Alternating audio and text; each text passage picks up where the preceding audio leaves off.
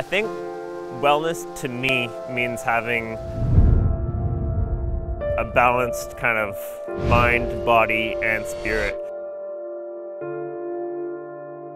It's always a struggle trying to balance those three elements, but I mean, if you can, then you can be a lot happier and feel like more of a complete person. My name's Ryan Atkins, and I'm an obstacle course racer. I've done sports and athletics my whole life, and in high school that involved, wrestling and football and rugby, and then from there mountain biking, running, and then I tried obstacle course racing, and it was just a natural, great fit. So I've got a wonderful Alaskan Malamute named Sunto who comes with me on a lot of my runs, and he comes fat biking, skiing, whatever I'm doing, he'll tag along. We train together all year round, so it's awesome. Going to the gym is definitely a key component to my training, and a lot of my workouts will be kind of circuit training with a focus on more like functional movements and not as much focus on heavy lifting. And I find that that really helps with injury prevention and all-round strength. If I have the option, I'd much rather train outside. You can kind of incorporate a lot of different activities done in nature. I really like to rock climb. You can become really strong and have really good kind of core strength.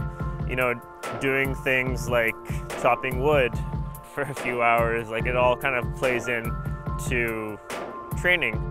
It's just more beautiful and more inspiring to do those things outside.